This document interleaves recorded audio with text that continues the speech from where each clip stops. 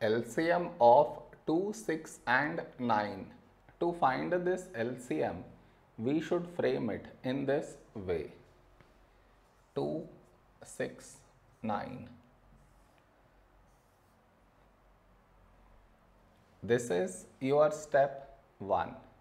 Now we should focus on to the first number, which is 2 here. 2 is the prime number, so 2 ones 2. The other number 6, when do we get 6 in 2 table? 2 3 is 6. The other number 9 not divisible by 2, so we write it down as it is. Now we got 1 here, so focus on to the next number 3. 3 is a prime number, so 3 ones 3.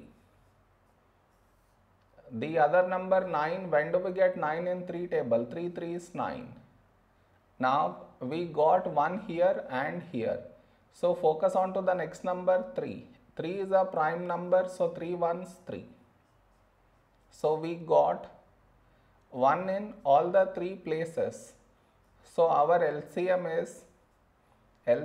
is the product of these numbers, that is 2 into 3 into 3.